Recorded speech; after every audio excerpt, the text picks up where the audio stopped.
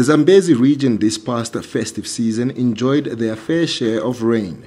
The blessings from above has had a negative effect on the road infrastructure.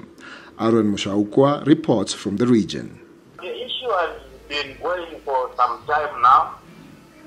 Ever since the rain has fallen heavily in the month of December, the roads have become so bad in town. And when people are driving around, they are complaining because they are driving through the water and roads are getting damaged. There are a lot of potholes, and residents are trying to call on the town council to try and improve the situation. But it appears their cry has not yet been aided to. I tried to speak to the mayor. The mayor was telling me that she cannot comment on the matter because it has to deal with administrative, so I should speak to the CEO.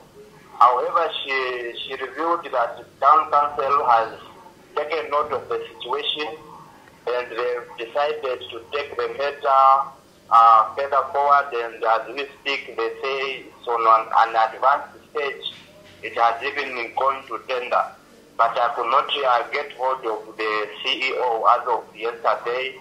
But the message that I can assure is that town council says they've taken note of the situation and it's going to be addressed as a matter of urgency.